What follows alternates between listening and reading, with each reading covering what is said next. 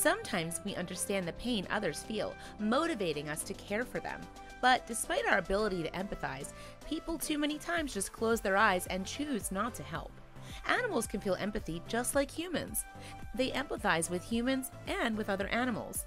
Innocent and pure-hearted, this goose who saved a puppy from freezing weather is the perfect example of empathy between different species. These photos of a goose wrapping a shivering puppy with its wings should remind us that we should always choose to help others.